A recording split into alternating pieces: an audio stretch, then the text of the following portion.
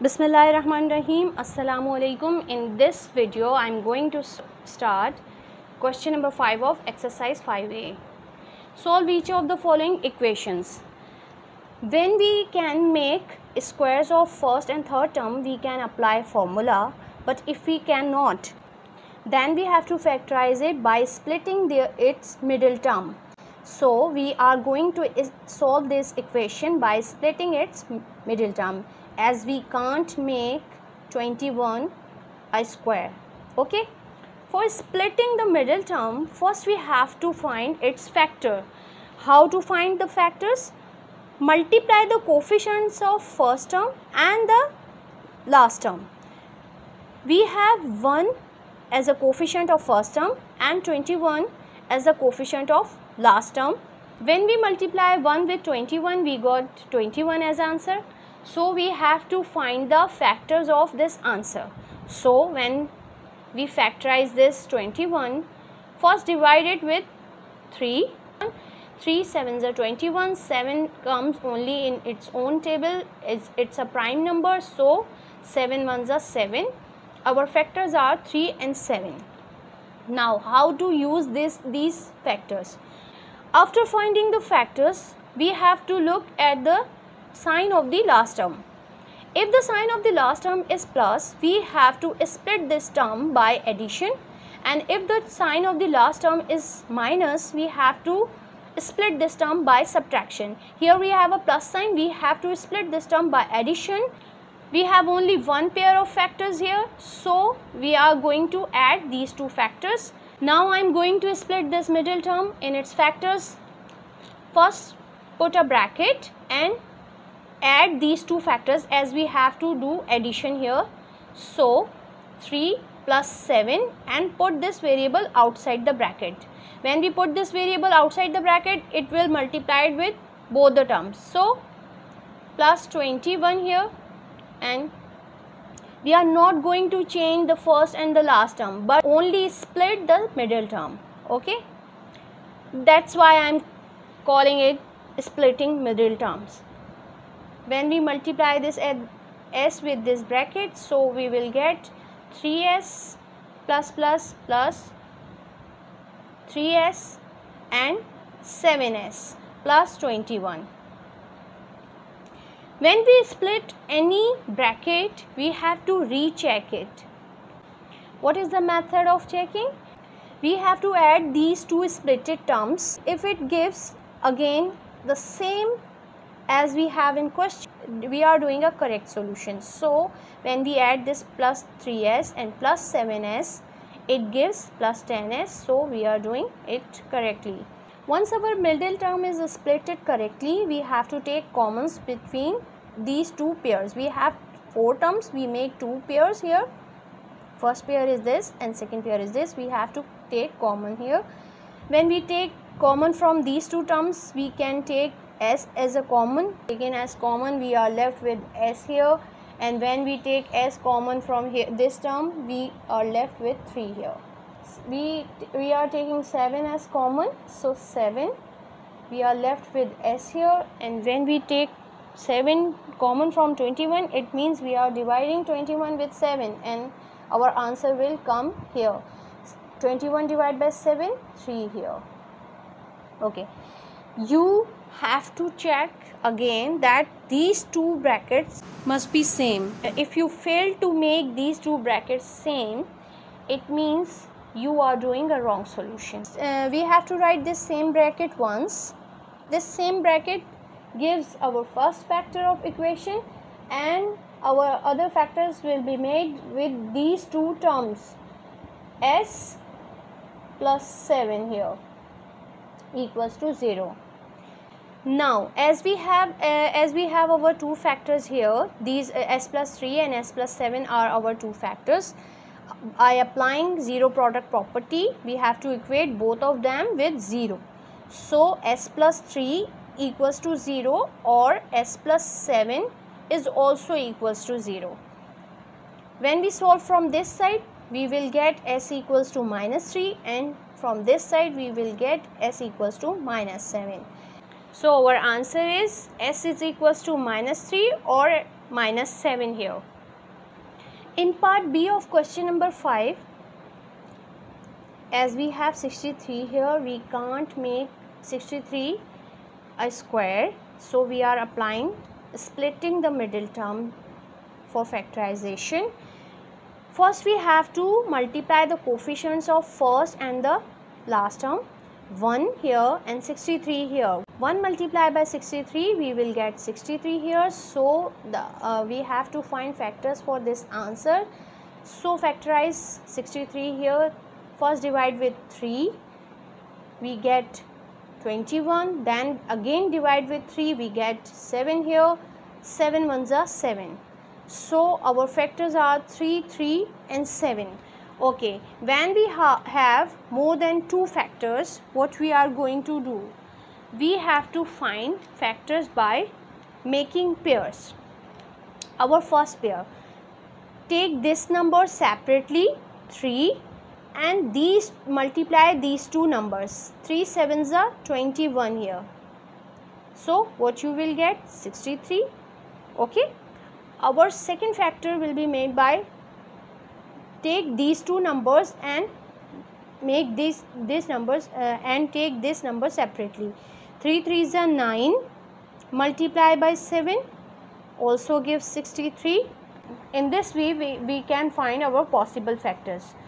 3 21s are 63 and 9 7s are 63. Again come towards the equation.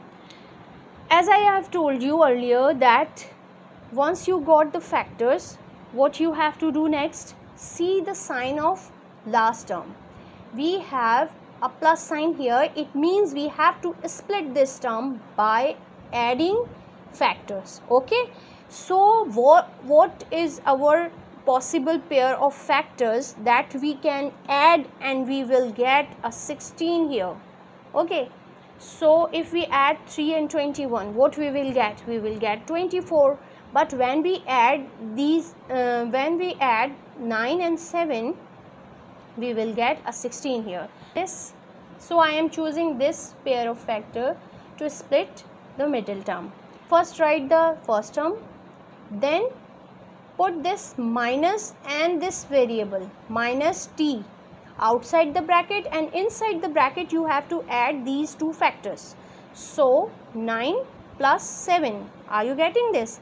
I am taking this minus and t outside the bracket, and in the bracket we have to add, as our third term gives our a hint of addition, so we add these two terms. Okay, then write the last term.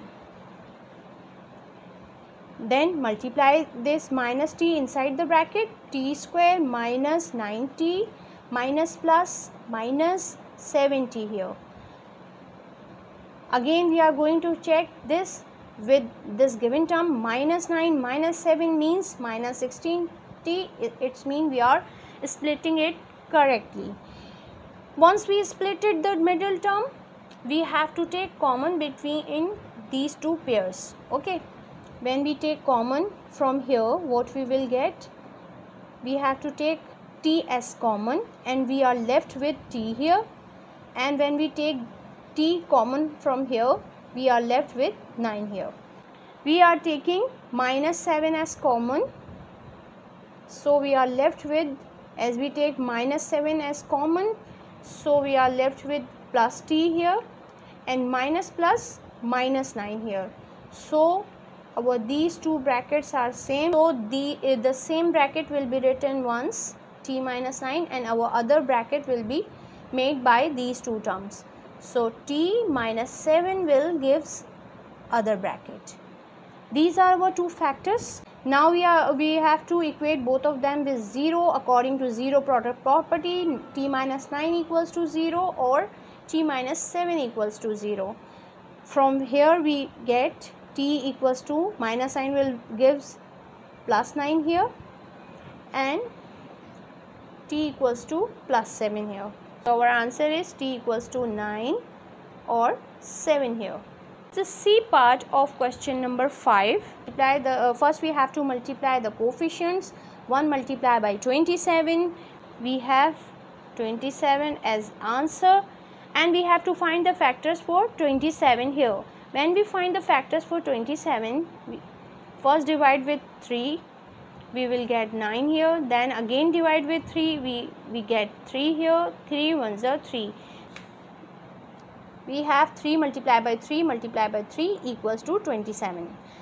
As I explained you earlier that how to make its possible factors, first take this separately and multiply the rest of the numbers.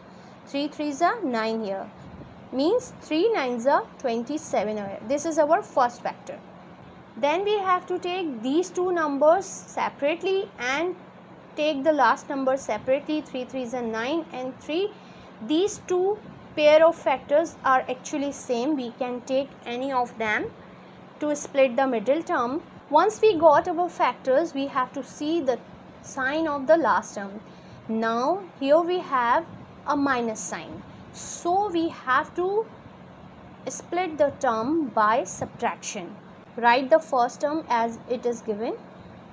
Take this u and plus common outside the bracket, and inside the bracket you have to subtract the factors. Here our factors are 9 and 3. We first write the bigger number, that is 9 here, then put a minus sign, then a smaller number. Never reverse this operation, okay? Never reverse this arrangement, okay? Then write the last term. Then multiply this plus u with the bracket. We will get plus 9u and plus minus 3u. Now it's time to check this splitted term. Plus 9u minus 3u. What we will get? We will get a plus 6u. So these two gives the same answer. Once we splitted the middle term, we have to take common between these two pairs. Okay, our first pair is this and our second pair is this. Now take u as common. U, we are left with u here, and from here when we take u common, we are left with 9. From here we have to take minus 3 as common. What we are left with? We are left with u, and from here as we take minus common, so minus minus plus 27. When we take 3 common from 27, we have to divide 27 with 3. 27 divided by 3 gives 9 here. So these two brackets are exactly same. Take this bracket once and other bracket will be made by these two terms. So u minus 3 is our second bracket. These are two factors for equation. We have to equate both of them with 0 according to zero product property. U plus 9 equals to 0 and u minus 3 equals to 0. From here we will get u equals to minus 9, or from here we will get u equals to 3 here. Okay, so our answer is u equals to minus 9 or 3. This is our answer.